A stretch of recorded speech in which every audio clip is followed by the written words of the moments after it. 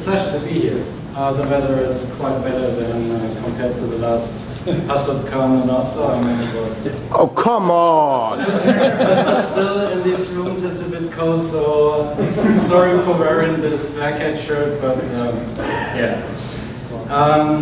Yeah, my name is Preuss. I'm heading the European research team in Europe.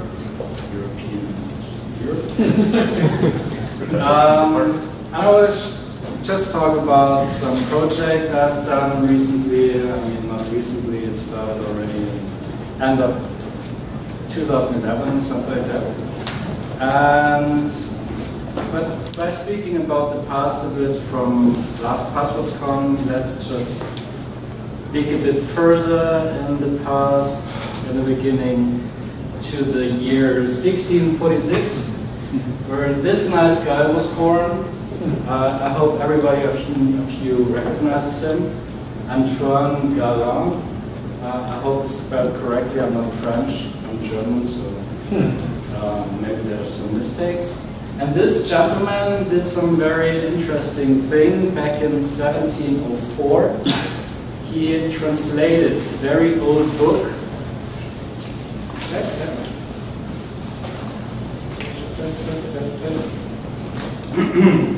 Okay, let's switch to that one.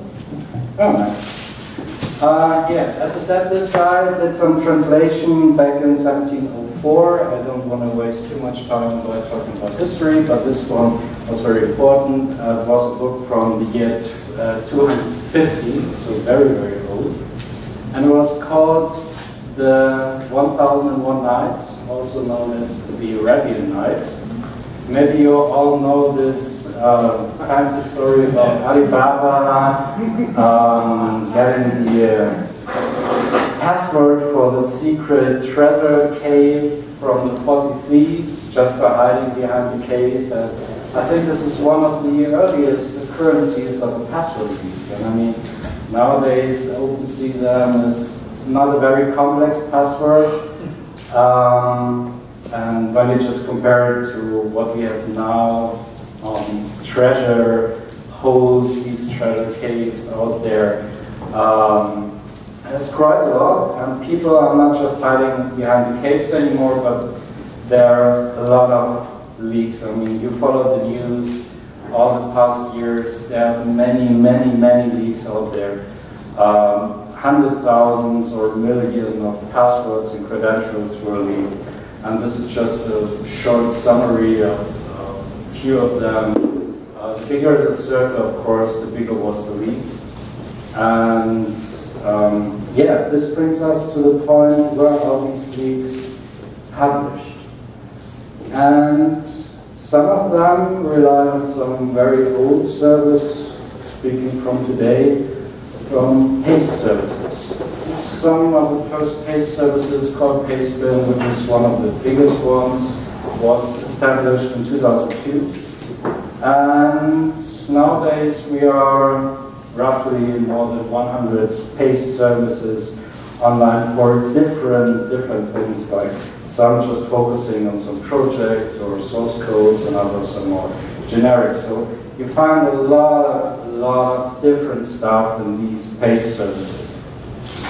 Just a few examples I collected, like find a lot of source codes or even code snippets, which is even worse. I mean, just code snippets, a few lines of unrelated source code you don't know what it's doing, or just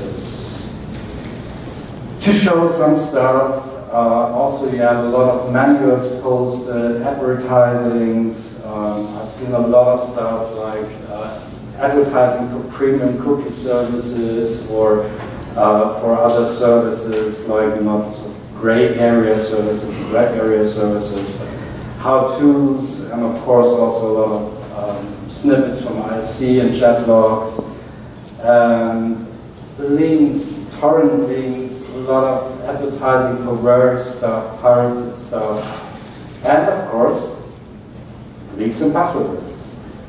And that's something we're probably interested. So there's the data. Let's get it. But paste service 2002. to? There must be quite a big collection of paste stored on these services. Yes, when we just look it up, officially Wikipedia says that pastem.com has more than 20 million active pastes. I mean, 20 million, when you just want to download this manually, you will go nuts in front of your computer. It's just not possible. So, what will you do? Of course, you create a bot. You create a bot to save your life, to make your life easier. But creating a crawler or a bot, I don't know if anybody of you have done this in the past, it's not so easy. There are quite a few problems. Let's go to the first. The websites will of course recognize you after some time when you reach tons of megabytes or gigabytes or whatever, that hey, this guy is scraping our website, so he's creating a lot of traffic, we have to pay for this traffic. Not good, so they will just direct you to some access denied or whatever websites and you don't get anything.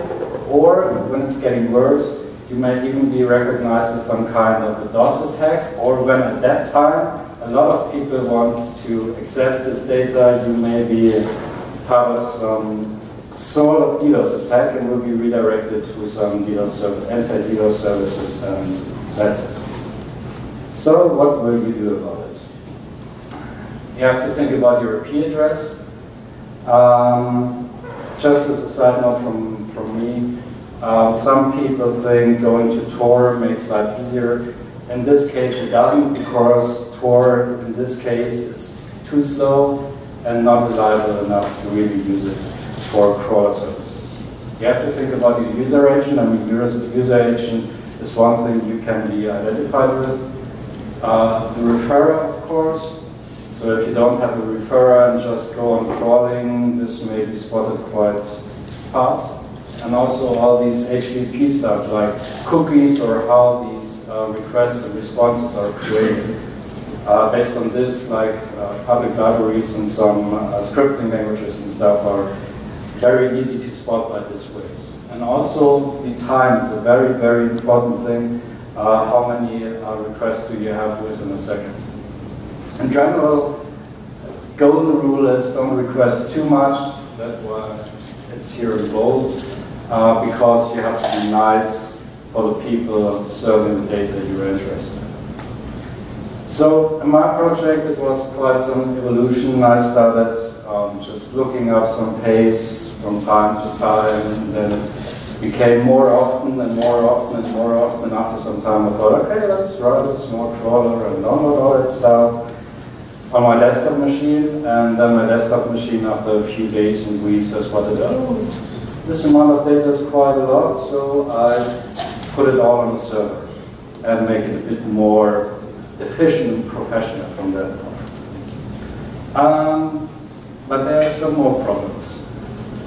Like pastes may be expired, so they're just there for a certain period of time. So if you wait just 24 hours or something, you will miss half the paste roughly. Or also some paste may be password protected. So some paste services have the functionality that the paste can only be viewed when you have a certain password. Of course, you also get tons of unstructured data. I mean, the examples I showed before, it's just you get crap of everything. And it's really completely unstructured, so you cannot just go there and grab out your stuff you want to create, for example, for wordlists and stuff. And also you get a lot of trash. Like, not everybody is interested now that piece of source codes from any language doing some stuff or HTML stuff. It's just not interesting at all. So you need to add processing. So additional servers doing the processing, because of all the traffic, all the data, you need to somehow process it and extract the stuff which is interesting. And first of all, which is very, very important, when you just handle it, you will clearly see that pastes are not regular files. So everything you do when working and processing regular files is not working with paste. at all. So I just did some tests. I selected a test set based on time with 184,963 paste. I know it's not a regular number, it's just because this pack of paste was in that amount or whatever. And I first used the Linux tool Pi and tried to check if file is able to recognize the different types. And overall, file gave me 161 different types. I know it's a bit small. If I can zoom in a bit. I tried to cluster it a bit, so you have applications, videos, audio files, or whatever file recognized. And to be honest, on paste services, you won't find a real video file or audio file, or in DBase files. So file 2 doesn't work. The next thing I tried was the genome DFS. This is quite interesting because it's more actual, and just when you work on genome Linux system and open Nautilus or some other file browser, you can see that the file recognition is based on this database and is very more accurate than compared to the common file utility. But even that one gave me 72 different types and also video files and audio files, so also not really good. And when you just correlate both of these different detections, you will clearly see that you have a lot of different, let's say, clusters or categories in this area, which do not match when you compare to file and genome DFS. So you cannot even use those tools and just correlate and extract the interesting stuff because it doesn't work at all. But why should I care? The important thing here is you get tons of data. You need to process it to extract the really, really interesting stuff to get the full power, like Keyman was this week. So what's the solution? Maybe regular expressions. There are some services out there like the Pastorks on Twitter or Pastemon on LinkedIn. They're relying on regular expressions to find interesting stuff. Okay, works sometimes. I mean, in my test set, I tried some regular expressions for different hash types, like MD5, SHA-1, also sorted ones, and I found more than nearly 8,000 pastes where these hash types are found. But the problem is that these hashes are not always real hashes when it comes to leaks. Also, like torrents have hashes like MD5s or whatever, like URLs. Or you just have some dumps or whatever, which is totally unrelated to any leaks. Source code where stuff is detected by regular expressions. These are just some examples from leaks and Pastorks. And also some encrypted PHP stuff. So regular expressions are nice, but the problem is you have a lot of false positives. When you just look it up at these two services, you will really see that this is not really working out. So additionally, you also have to support a large collection of different regular expressions. So first you think, okay, what am I interested in? Create some regular expressions. You need to update it when you're interested in more stuff. You need to extend it. You clean out the old stuff, which is not interesting. And you always have the problem that on one side you have a lot of false positives, so you get a lot of trash. And on the other side, you may miss the interesting stuff because you don't have a good regular expression to find it. Okay, so you have to evolve a bit more. So you can utilize regular expressions, but you have to do more. Like you have to detect the structure, detect the content type, detect similarities. That's a very interesting thing. I used in the proof of concept kind of fuzzy hashing based on the idea of spam sum. I don't know if you know this. It's it was created to detect spams, like similar emails, to remove spams, of course. But this is quite easy to do, like it just compares, it creates a hash based on blocks, and then you have the ability to check the distance between different files, or pastes in that case, and see the similarity between different files. So you can create some kind of clusters. And this is what I've done, of course. In my case, more than 100,000 clusters were created.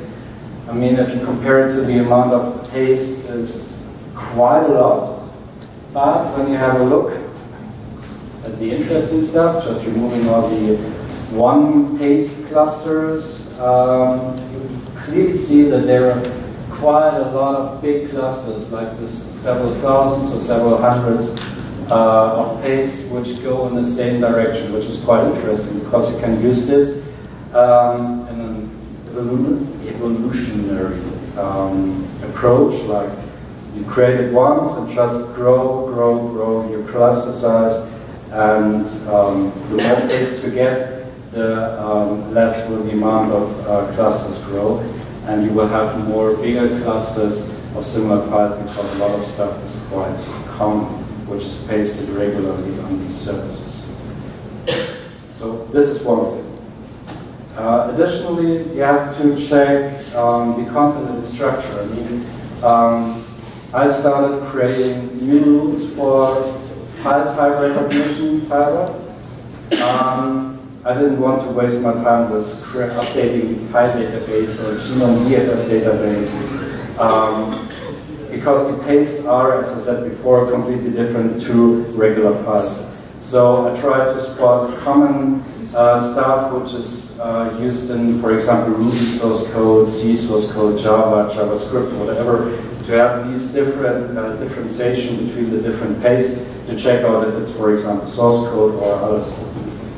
And also to recognize its structure.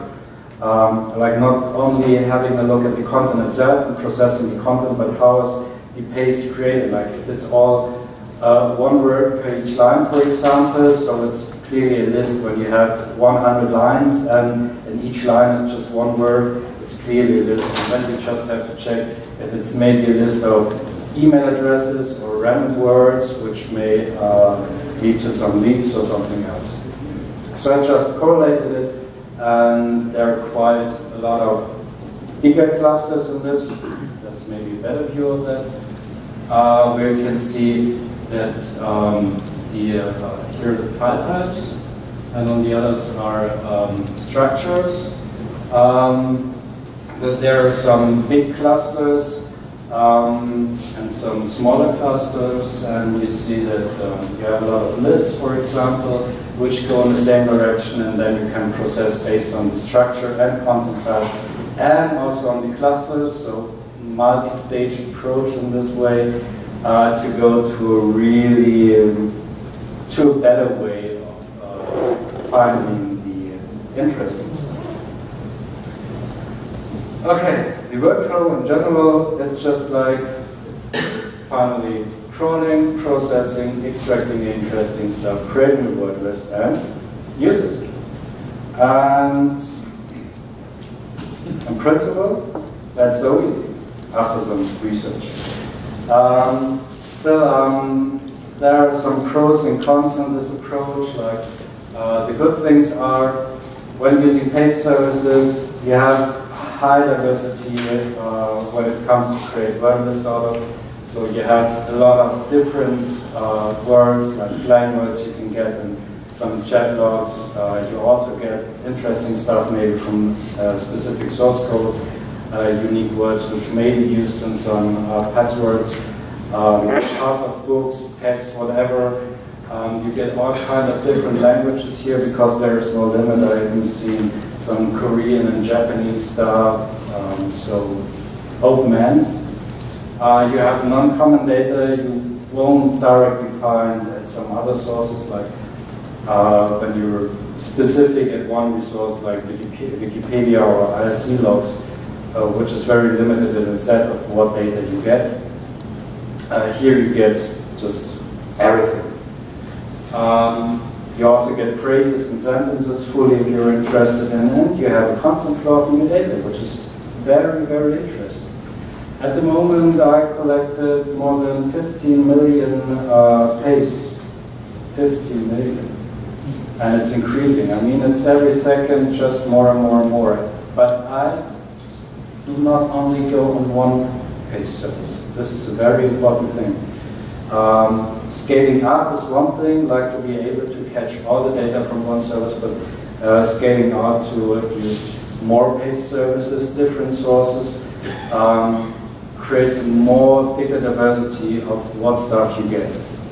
So if you're interested in that stuff and want to utilize it, don't only go for pasting because everyone is going for pasting. There are even more interesting other paste services out there where, yeah, the cool stuff is hosted, which is not so common. The bad thing on this is, of course, as you've seen, you have to invest a lot of time and resources in creating a crawler and also into process. I mean, this is, you cannot say there is a general approach where you can just create a tool, release it, and that's it, and everybody can use it, because everyone may have different interests in what he may get out of these. My general approach is not only using it for wordlists or stuff in that area. That's just one part of a bigger picture when I started it back then. So you clearly have to know what's your target using all this data. Yeah, and don't just rely on these simple tools like doing big magic, like what Mark Zuckerberg did for his first project. So go directly in an intelligent approach and think about what you're doing, what I showed you before, and what you want. My future for my project is going even bigger.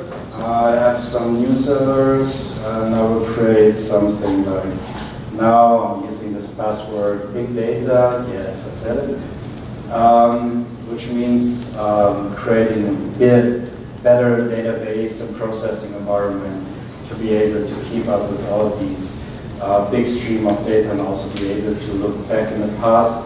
So when you today have something new which is interesting for you, that you can't just look in the past and utilize the stuff you already collected and stored and get it out and also to get more. So going out for more paste services at the moment, I'm at 5 different ones, and as you've seen there are more than 100, so there's quite a lot of space to improve this. The problem here, of course, is not every paste service is easy to crawl. So some have public indexes where you can see what new stuff comes in, others don't have it. So you need to think about maybe using search engines or Twitter or other stuff to get to this stuff, to the other paste services without index, and also, and also, which is very, very important, some paste services are used as referrals. Like you get a paste, and in this paste are URLs referring to other paste services with the paste which the content you're interested in are hosted. So it's not only about getting all the paste, extracting the words, creating the word list, you also have to think about extracting and parsing URLs and stuff which is inside the paste to be able to keep up with the interest. Because this changes a lot. Like Pastebin just recently announced that they will be more harder against leaks. So when Pastebin spots leaks or sensitive privacy data, they will just delete it. And this is, of course, again, something where the guys who do the leaks just go to other paste services and paste it there. Yeah, that's it from my side. I've tried to be in time to make it easy and smooth. If you have any questions, just drop me an email or my Twitter account, or I'm here. So next week Thursday, so just talk to me. Thanks.